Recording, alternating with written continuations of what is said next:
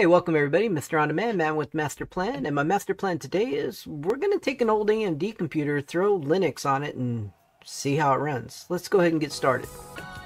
So here's a MSI motherboard, over a decade old, AMD processor. This is an old machine, doesn't technically meet the requirements for Windows 11, but if you want to know how to install Windows 11 on this older type of hardware like this, go ahead and leave me a comment down below and I'll send you a link to the video, and I'll also put a link up above here that shows you how to do that.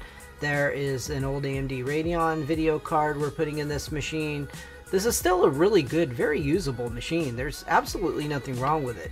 Putting Linux on it makes it a very capable computer to do your everyday Windows web browsing, sorry, Windows, and such. So I had a little problem here where I had some standoffs left on the motherboard, and my dumbass, I forgot that I had a fitted wrench that will actually go into those standoffs, and I was trying to use some little pliers and stuff to hold it.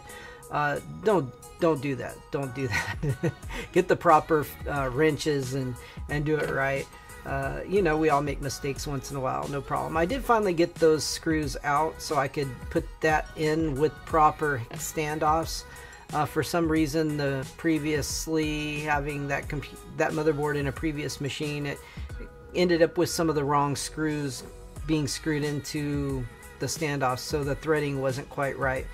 Here I'm putting some screws in the motherboard, getting it all screwed down into the computer case, just putting it together, doing your normal everyday type of stuff that I would do in my tech work. And we're trying to plug that in and got to get it in the right slot there. There we go. Hey, yeah, I'll get it eventually. Got to find that hole. Pop it all the way in, all the way down, and make sure that it gets good connection. And here's Ubuntu going ahead and starting up for us. I'm starting up the USB, going through the complete install. You're going to see the complete install right now. Kind of boring, but yeah, bear with me. It's going to go ahead and go pretty quickly. We've got, you know, to select our language and select, you know, a bunch of other options during the install process. Pretty straightforward. If you want to see a full video on how to make your Ubuntu flash drive and install Ubuntu, I got a video on that too, so look for a link up above. Or if you're interested in the link to that video, leave me a comment down below and I can go ahead and give you a link to that video also, and you know, post back a comment to you on that. Not a problem at all. I'm more than willing to help out all you guys. That's one of the reasons I'm here. And yeah, we're going through the install of Ubuntu. It's not really a very difficult thing to install.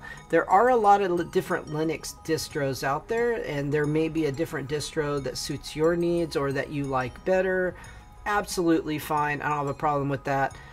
This is just what I chose because Ubuntu is one of the ones that I kind of like the best for me.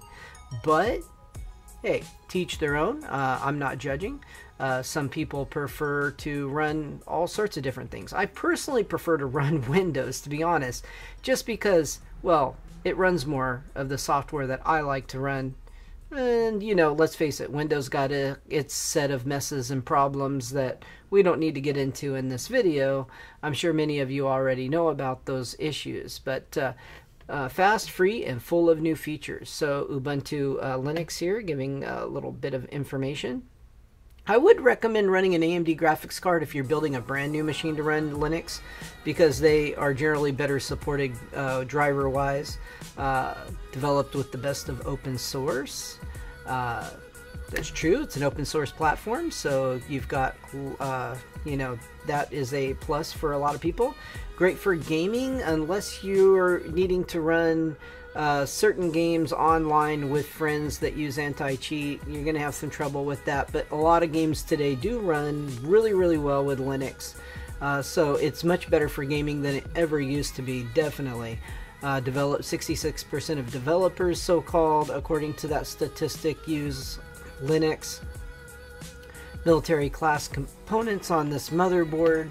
It's all solid state capacitors. That's something you want to look for when you buy electronics. Try to get solid state capacitors. There really shouldn't be much of anything out there these days that doesn't have solid state capacitors. Welcome to Ubuntu. So now we have Ubuntu installed, and you're going to go ahead and see that I'm going to show you some of the apps that show up right away with Linux on Ubuntu. It's really a pretty easy operating system to use. It's not really that bad, except for things that don't work with it that you might want to use. If you want to use things like Adobe, Photoshop, or those few games out there that don't work with Linux, then you may want to use a different operating system. But if your plan is for a regular everyday machine that you're just doing your normal web browsing, maybe watching YouTube like I'm showing here, which it does really well, then you could definitely get away with running Linux for normal everyday usage.